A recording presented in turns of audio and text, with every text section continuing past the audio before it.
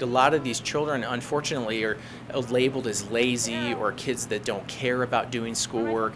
And again, it can be very frustrating for parents. The children he's referring to are kids who have problems with executive functioning.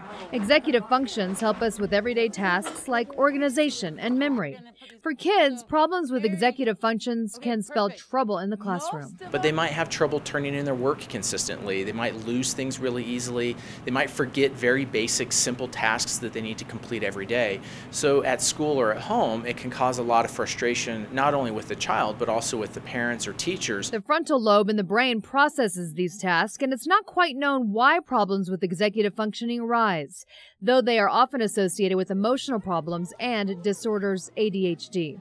What is known is that if your child appears to be having problems concentrating and remembering simple daily tasks, it's time to see a doctor. And if you're noticing that the child is having a lot of trouble with turning in their schoolwork or just bringing things home every day to get done, basic things that you feel like they should be able to do on their own, and you see that as a consistent problem, they may have some difficulty with executive functioning. If your child is diagnosed with executive functioning problems, experts will help them get back on track. And it's not just children who can have problems. Doctors have seen it in teens as well.